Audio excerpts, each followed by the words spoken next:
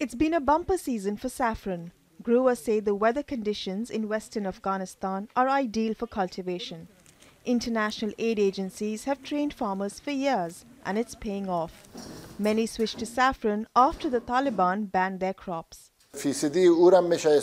We see a lot of farmers who were earlier growing poppy turn to saffron. This is one of the reasons for the increase in production. Also, saffron needs less water. Farmers have worked very hard to increase the quantity and the quality of saffron. Saffron is the most expensive spice in the world. A kilogram can fetch nearly $2,000, and Afghanistan is a leading exporter. In Herat province, it's a major source of employment, especially for women who make up most of the workforce.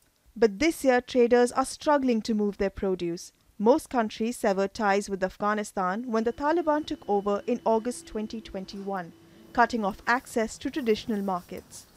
Receiving payments has also been challenging. There is limitation. Still, we can't receive our money in time, and we should bring from our money. In case we have any customer, it should have a bank account in Dubai we transfer it to Dubai and then bring it in here through the Sarrafi, and it is a huge percent of losses in transaction and wiring. Farmers say doing business domestically has become easier and there's less corruption. Some old problems have been solved. For example, it becomes faster to process paperwork than during previous governments. We have about 100 hectares of land under cultivation. It's become easier to access and look after it. Transport facilities have improved.